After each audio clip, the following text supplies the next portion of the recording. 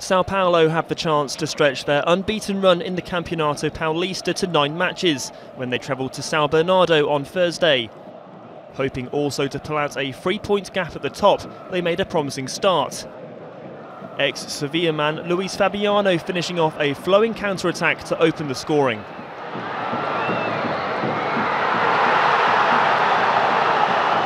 However, the hosts regrouped and found a way back into the match courtesy of Denilson's misfortune. The former Arsenal midfielder turning the ball past his own goalkeeper on 26 minutes.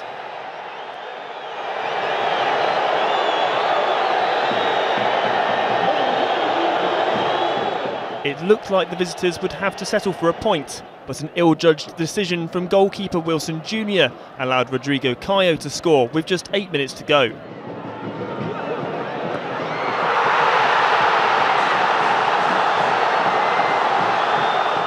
Sao Bernardo's Fernando Baiano squandered a chance to grab a point in the dying seconds as Sao Paulo took their 4th away win in a row in the competition.